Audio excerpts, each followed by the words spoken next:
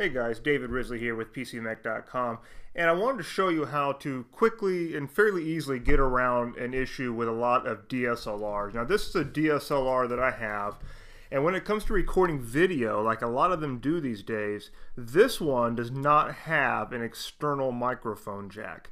Now a lot of the more expensive ones these days, and quite frankly most of the DSLRs now have an external microphone jack. If it doesn't, you really need to think about that when it comes to making videos, because what happens is the built-in microphone catches everything going on in the environment. It can be really noisy and it just basically sounds like crap.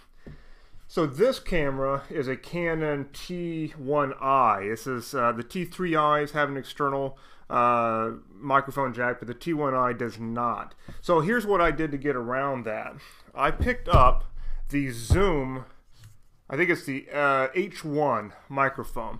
Now this is a little portable microphone, really small. It's got this little sock that goes on it, but this is basically what it looks like, and I've got a tripod hooked to it right now. But it's a real small little thing. It'll fit in the pocket quite easily. It records in both, I think, WAV format and MP3. You have the option of which one you want to go for. So it's really, really cool. Now the really cool thing about this is not only does it pick up better audio from the environment because of the speakers and their condenser microphones built into it, but it has an external microphone jack. So what you can do is grab something like this, which is an Audio-Technica lavalier mic. This is the ATR35S lavalier microphone. Cheap. It's like under $20. I picked up this one on Amazon. In fact, I picked up two of them. This one, it's kind of a mess because I've been using it. And it's a great little microphone. It is a wired one, as you can tell. But the audio quality is pretty good on that. So what you can do is plug this lavalier mic into this.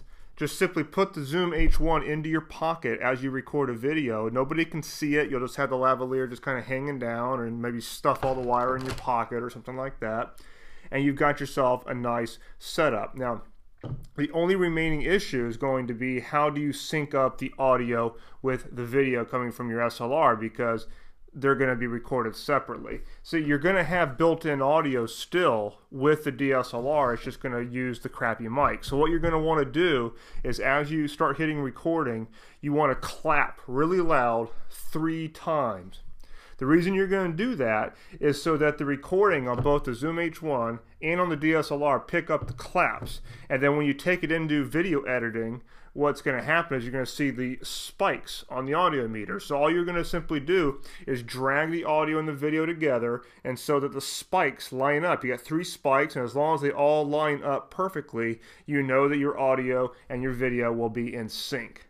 That's how you do it. This Zoom H1, I picked it up for, I think it was about 99 bucks. It's a hell of a lot cheaper than buying another DSLR, I'll tell you that much, and I hope it'll help you out when you record your videos. I mean, DSLRs make some really great videos. Even the T1i and some of the older DSLRs, they make good videos, even if they don't have all the fancy stuff that some of the newer ones have. But if you can work out this audio thing, you can get a lot more life left out of the camera that you've already got and save yourself several $100s. Okay, hope that helped, and I'll talk to you soon.